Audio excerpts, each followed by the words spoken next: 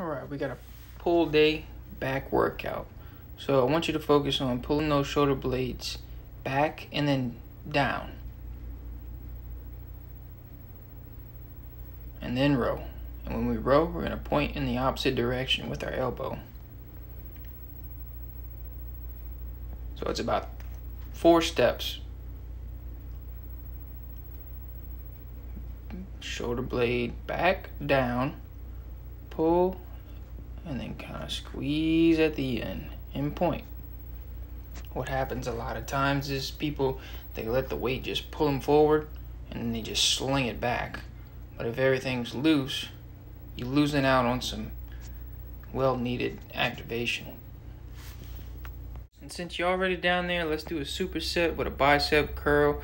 Put your elbows on your knees, kind of simulate a preacher curl, and those biceps are going to be a little torched already from those pulls. So blast it out and do as many reps as you can, maximum blood flow.